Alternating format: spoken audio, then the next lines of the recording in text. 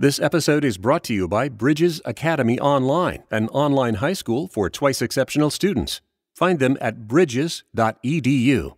That's what I love about looking at everything through the lens of neurodiversity, because we can see typical deficits and turn it into strengths and see, okay, up to what point is it making you not function the way you want to? It's something that we've been considering for a long time, and it's kind of a chicken and egg question. Does personality impact neurodivergence, or is it the other way around? Today we're talking with Dr. Alex Vuyk. Alex is a researcher and psychologist who specializes in giftedness and neurodiversity, and she's joining us today from Paraguay. We'll break down what we know and what we're hoping to learn from research. That's all straight ahead on episode 147. I'm Emily Kircher-Morris, and this is the Neurodiversity Podcast. What is neurodiversity? You see the world differently. Autism spectrum. Gifted. Complexities that are inherently inside. ADHD. Dysgraphia. Tourette's. All brains are different. You are exactly what this world needs. This is The Neurodiversity Podcast.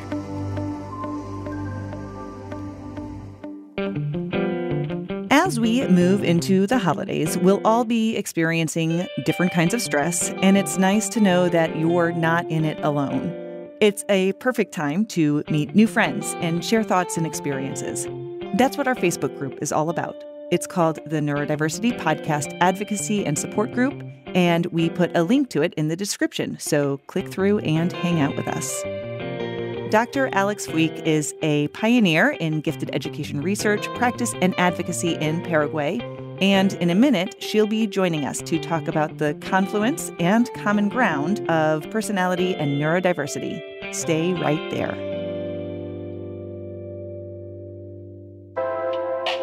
on a previous episode of the Neurodiversity Podcast. Even before you seek that professional advice or consultation, evaluation, etc., you could start by having a conversation with your kid and have that conversation in a calm way. You know, if you seem stressed and scared or panicked or angry or upset, then you're going to convey that to your kid as well. You could just start by asking some questions like, how are you doing? What is on your mind? Share a little bit of your experience and model to your family that it's okay to go through difficult emotional experiences. And we all do sometimes. You know, sometimes we're so determined to show our kids that we're there for them that without realizing it, we may also be giving the message it's bad to be rattled or it's not okay to be upset. That's episode 110. Find it in your favorite podcast app.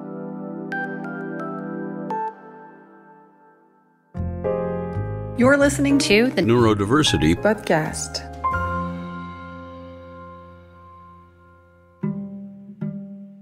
Today we're talking to Alex Vuyk. Alex is a researcher and psychologist specializing in giftedness and neurodiversity, and she is joining us today from Paraguay. So Alex, thanks so much for taking the time to talk to us today. Thank you for having me here. I am very excited that we can have this conversation. We've been working on it for a while, trying to get it scheduled. I'm glad we were finally able to make it all happen. Absolutely. One of the fascinating things that you've studied is how personality impacts a wide range of factors in a person's life. And one of those is related to what's called the Big Five personality model. So to start off our conversation, can you share just a little bit about the Big Five personality model? Because even though this is widely known and understood in the field of psychology, a lot of our audience is probably unfamiliar with it. The Big Five personality model is the model that has the strongest research support so far.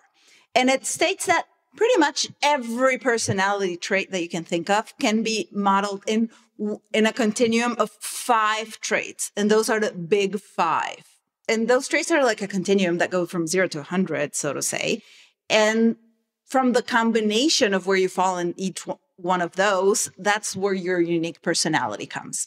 So one of those is extroversion. And of it, we have extroverted people that get their emotional energy refueled through interaction with others. And on the other extreme, we have introverts who get their emotional energy through being with themselves or a small group of people. They recharge in time alone. It doesn't like being an introvert doesn't mean that you don't like other people, but that you expend energy being with others. And so in that continuum from both extremes, you have a million shades of gray. Another one of the big 5 personality factors is agreeableness, which is on one end, how nice, how agreeable, the tendency to trust others, the tendency to be modest and to be humble and to care about the well-being of others. And on the other extreme, we have people that are more realistic, that put judgment first, that put their needs first, and that have a little mistrust in others, and they tend to be a bit wary in their interactions. And again, that goes from 0 to 100, and we can have all of the combinations in there. Another one of those is conscientiousness, which is one that is very valued in this society. To the point that one of the extremes is a person that is very responsible, very achievement-oriented, goal-driven, and puts duty first and play comes later, and has a very big sense of order and organization. On the other extreme, we have people that are a bit more happy-go-lucky, and they're more playful, and they go with the flow and see where life takes them. Not so much achievement-oriented, not so much goals-driven, but they just see where life takes them and are a bit more unorganized and not so keen on order and organization.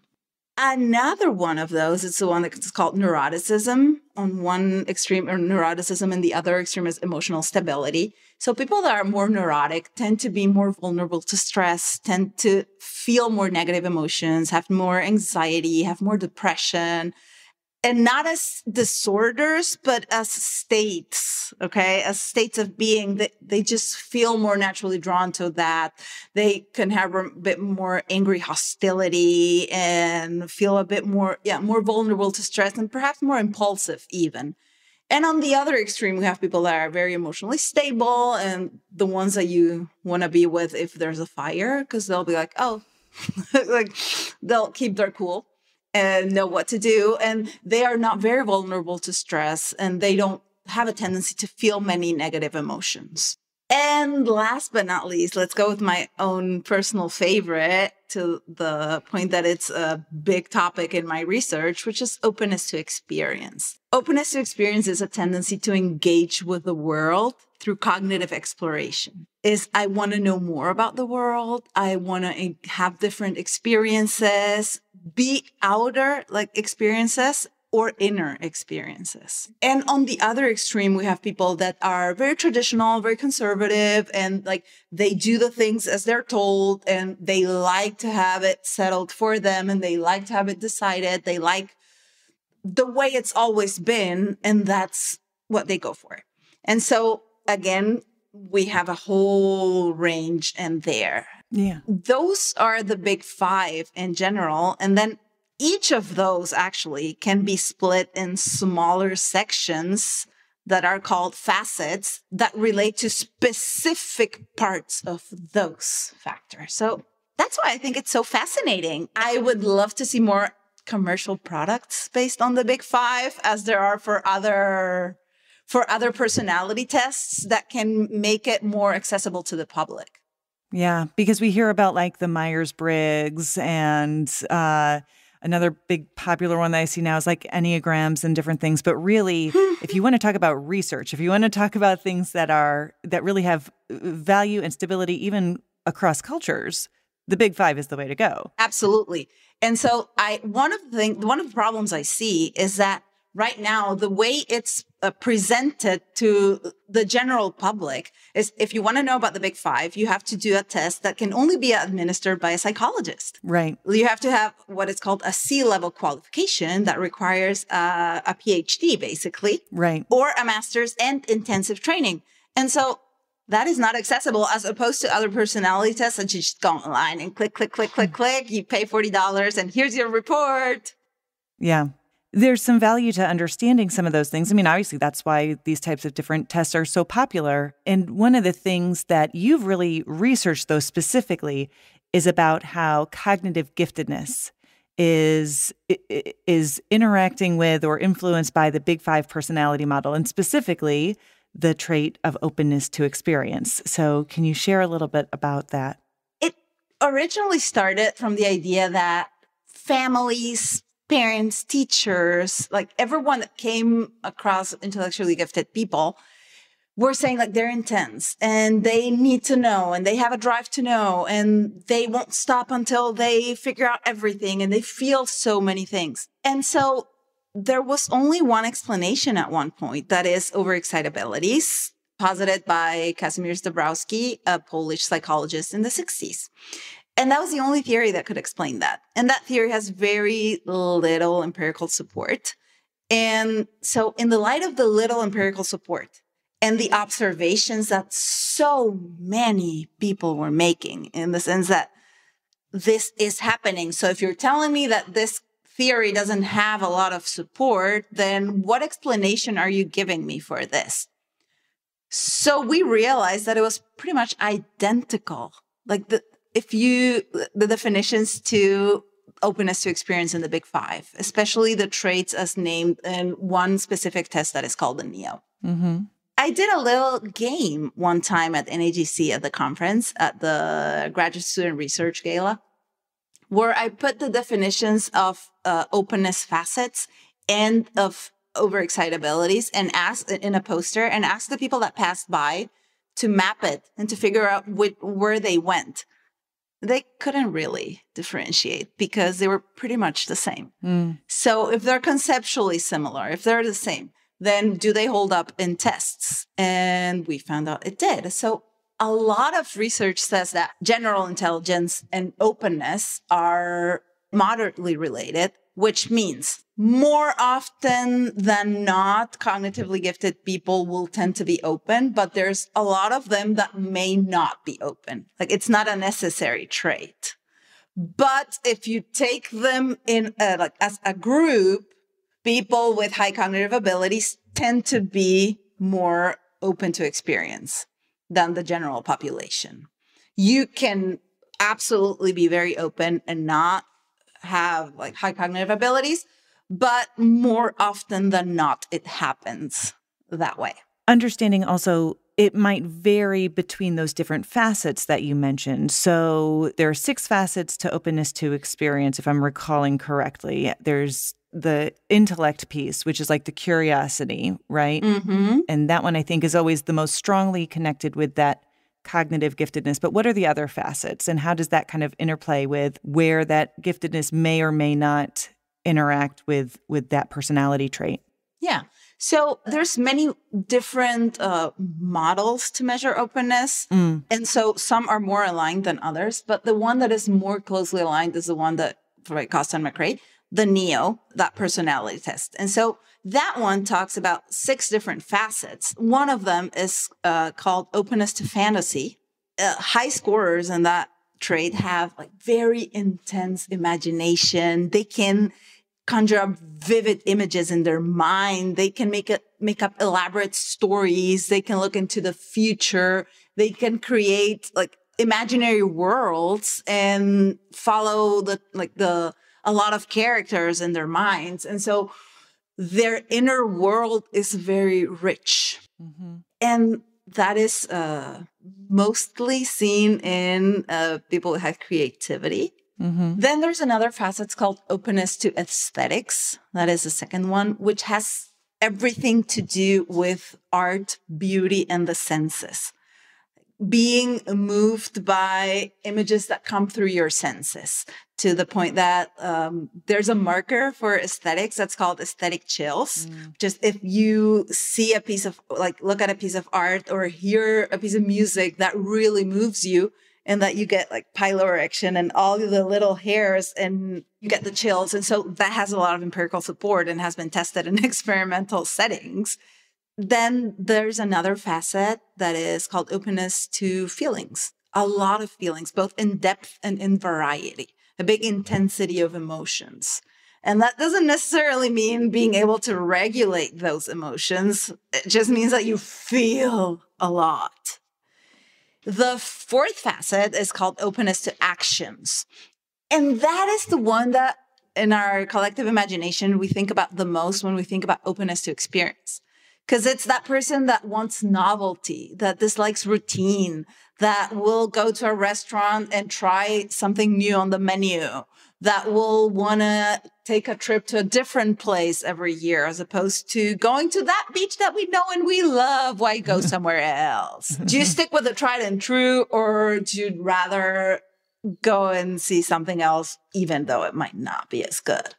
And that preference that is basically a preference for novelty in your actions. So not being afraid of changing and actually loving change, like being your best when you're like constantly changing and evolving. Then the fifth facet, that is the one that is openness to ideas. That is intellect, to the point that is so strong. There's a movement to call it openness intellect because it's so different than the others. And that is all about intellectual curiosity. I cannot be still until I understand everything that is going on. I will not rest until I know the theory behind it. I will not stop. I will try to understand the mechanism. I am curious. I want to learn. That drive to learn, that motivation, that love of learning, that is all encompassed there in openness to ideas. And then the last, that is the one that doesn't have a direct correspondence to an overexcitability, is called openness to values. And that is the willingness to revise values, political values, social values, religious values, cultural values, community values. And it's not a lack of values, but revising them to reflect what the community and the person needs. So it is usually related to rebelliousness and not like some questioning of authority and just like, who are you to tell me these things? So all in all of those things together, they make up openness. And a person can be very high in one facet and very low in the other. So their general openness score might look average, but if you look at it more closely, you will see like some areas in which they are way higher than the rest. More in a minute. With neurodivergent kids, identification is important, but then what? The education experience is vastly different from one school district to the next, and although there are some very good programs out there, many parents have limited options locally. So maybe it's time to look beyond. Our friends at Bridges Academy have been educating 2E and other neurodivergent learners for over 25 years, but now they've adapted that model to a really amazing online space. Bridges Academy Online features synchronous instruction, small class sizes, and because 2E kids really thrive when they can focus on their areas of interest, Bridges highlights talent development as a bridge to college and career. And Bridges is a diploma granting institution. If you haven't thought about the online option, you'll definitely want to talk to Bridges Academy. Just go to bridges.edu.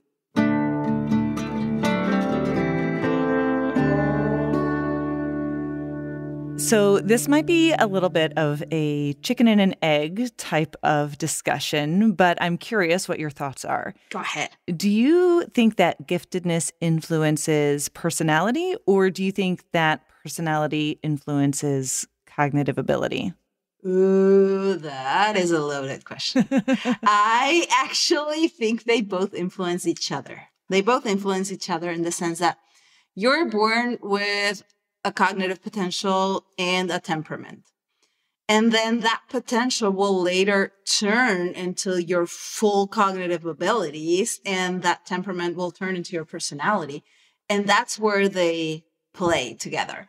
For example, let's say you have very high potential and you are very open to experience. You're very curious. So you will go on learning and you won't stop, and you will feel that drive and that passion, and you will fall in love with an idea and with a subject. And so that will actually lead to talent development in that domain that you're falling in love with.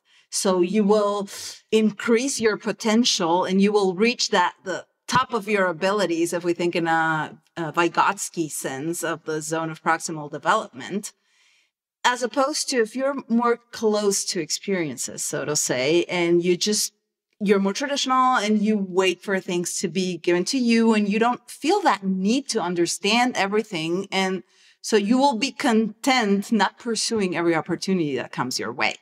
Can you look at other types of, say, neurodiversity and identify personality characteristics that are associated with those? I don't even know if there's really been any research along those lines. I haven't looked at it before. Actually, there's fascinating research being done with adult ADHD and openness. Because that when you talk about that novelty specifically, like that was the thing that was ringing the bell when you were talking about the need for novelty. Like that's such an ADHD kind of characteristic. The studies have conflicting results because some studies showed that they had lower openness and some studies showed that they had higher openness. And so it wasn't until there was a study I just read that was kind of recent, that they were digging a bit deeper. And what they did was find actually 3 cognitive profiles associated with ADHD, a bit beyond the hyperactivity, impulsivity, inattentive, and combined. It was more related to impulsivity and orbitomedial activity, one more related to delaying activities, more related to procrastination type things, and the other more related to hyperactivity. Mm-hmm. And so it was separated in those profiles. And so it was seen that the ones that tended to delay the most, that was the profile that had lower openness in general, whereas the others had way higher than the general population. And so that was a new way of looking at it in the sense that, okay, how do I make this work for me as opposed to against me? That's what I love about like looking at everything through the lens of neurodiversity, because we can see typical deficits and turn it into strengths and see, okay, up to what point is it making you not function the way you want to and the way it's aligned with your goals and your values in life, with the life that you want to lead? And from what point is this something that we can make sure you enjoy and use it as a strength? And novelty to me is one of great example of that. It's fascinating to think about how that all interacts and really how much more we have to learn about all these things as well, like how it all kind of can be reframed from that deficit model. Think about it. If we're talking about novelty seeking and we are giving someone with ADHD a task that involves a lot of novelty, like they are not stuck in a job that requires so much routine and rechecking things over and over again, but they have a more creative type job, something that relies on novelty. Like, I don't know, be a location scout for movies, where your job is to travel and talk to people and figure out where can we make this happen. And then you tell someone and then they make it happen. As opposed to being stuck, I don't know, sitting in a bank where you have to check every cent that goes in and out. That is not a good use of your abilities. Right. I want to talk a little bit about counseling and therapy, because the most widely known type of therapy, I think, is cognitive behavioral therapy. Mm-hmm. It's like the go-to label. And so people say, oh, you got to go get CBT. But I think personally and professionally that this is not necessarily the most neurodiversity affirming framework that's out there. And you've kind of have some ideas about what might be a little bit better and how we can use different types of therapies more effective in different frameworks. What do you feel like are some of the modalities that are most effective when providing some of that neurodiversity affirming care from a clinical standpoint? I like a lot all the third wave behavioral therapies because they integrate more than just behaviors, more than just cognitions, and they integrate a sense of mind-body awareness, being in the moment, and of being out of your mind all of the time. Yeah.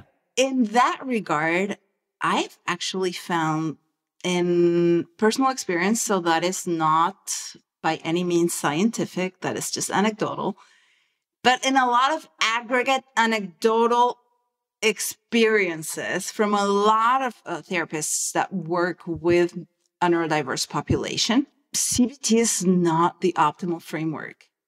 Number one, because not all cognitions are rational. Right. And because sometimes it's not just about the way we frame things. And especially not with people who are cognitively gifted. Because if you're a master with words and you can think of a good reason to do anything, you can bring up your best lawyer type arguments to defend pretty irrational beliefs. That's true. They do that. Yes. Mm-hmm. Not to mention the parts where you sometimes have to fill in workbooks and they can feel a little bit demeaning and a little bit like, really? Are you asking me this? Like, this is all you think of my intellect and my capabilities of working on myself? And so I particularly like a lot working with ACT, acceptance and commitment therapy, with DBT, dialectical behavior therapy.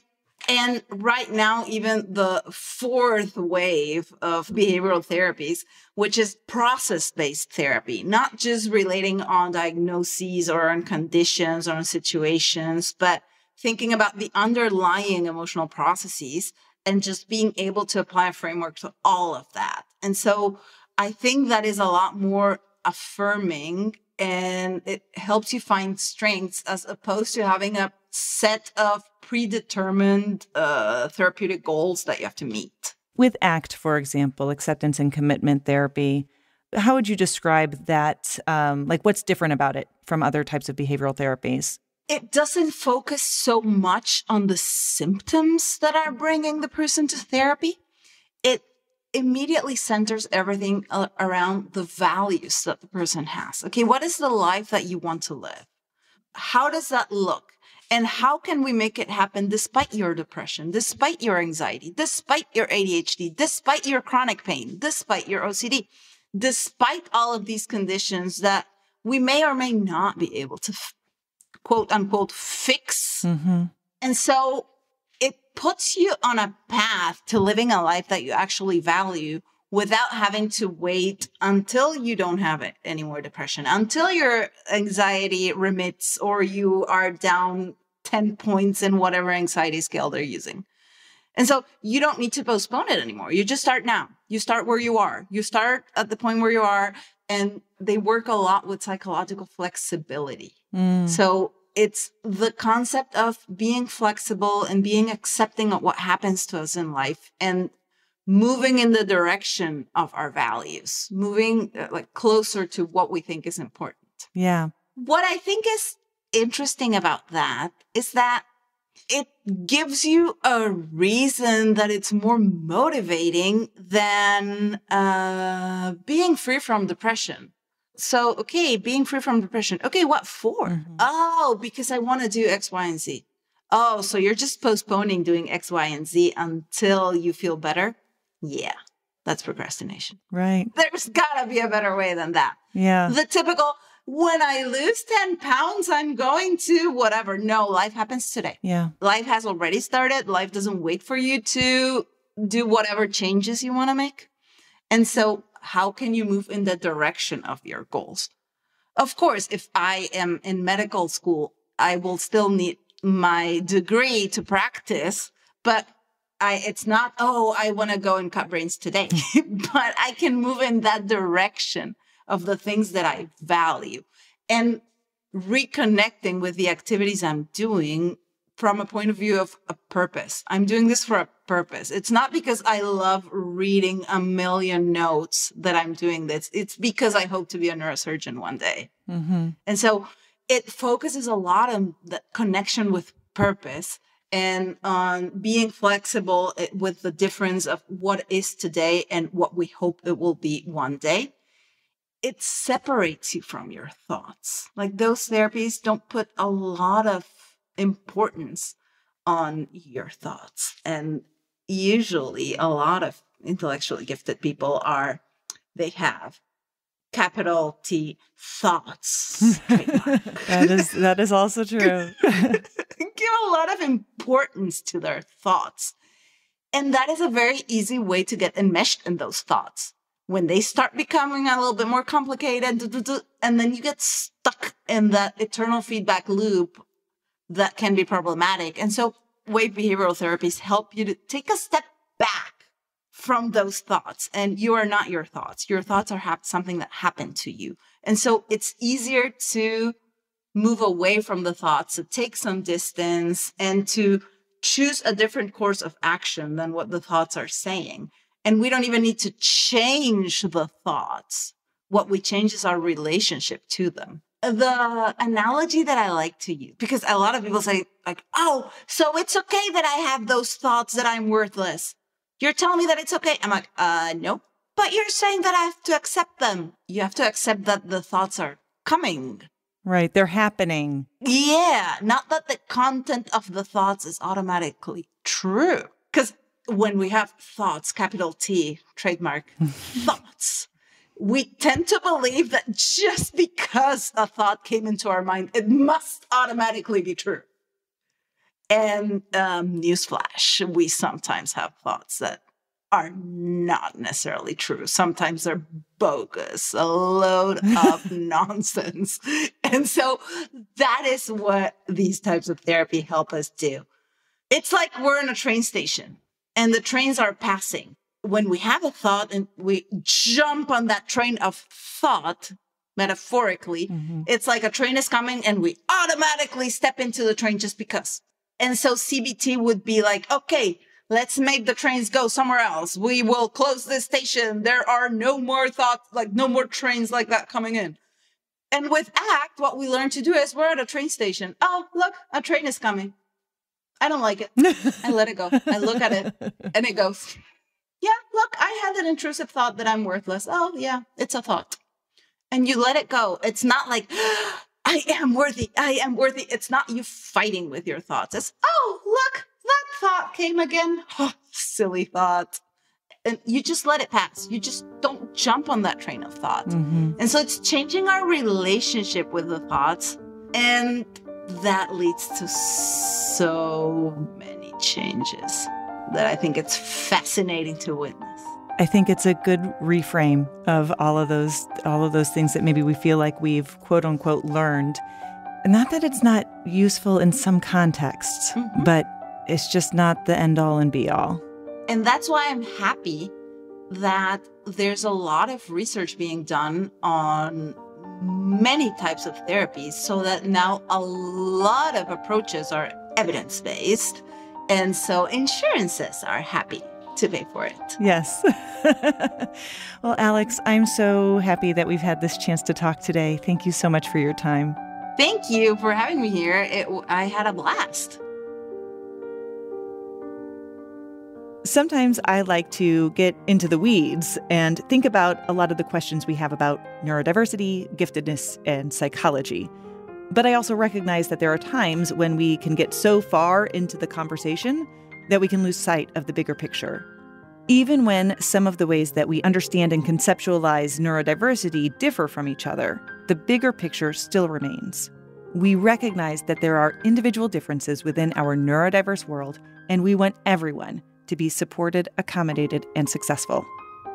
I'm actually preparing to leave this afternoon to head to the annual conference for the National Association for Gifted Children, and I'm looking forward to connecting with Alex and some of your other favorite guests that we've had on the show, as well as connecting with some new folks that you'll probably hear eventually. Getting together with like-minded people is such a fulfilling experience, but we can't lose sight of that longer-term goal of creating a neurodiversity-affirming world. And that means taking the ideas that we debate when we're in the weeds and helping to do the work by advocating for our neurodivergent friends, colleagues, children, and selves. I'm Emily Kircher-Morris. I'll see you next time on the Neurodiversity Podcast.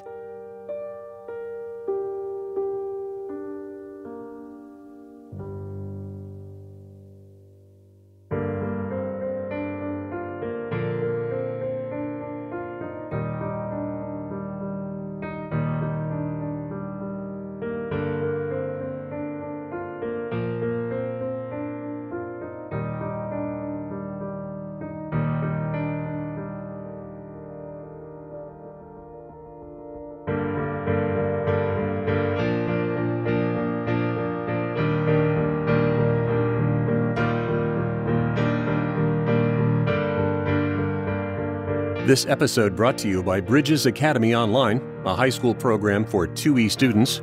Find them at bridges.edu. Our thanks to Alex Vuyk. We have links to her work on the episode 147 page at neurodiversitypodcast.com. Our host is Emily Kircher-Morris. Our production assistant and office manager is Krista Brown. The executive producer and studio engineer is me, Dave Morris. For all of us, thanks to all of you for listening, and we'll see you next time.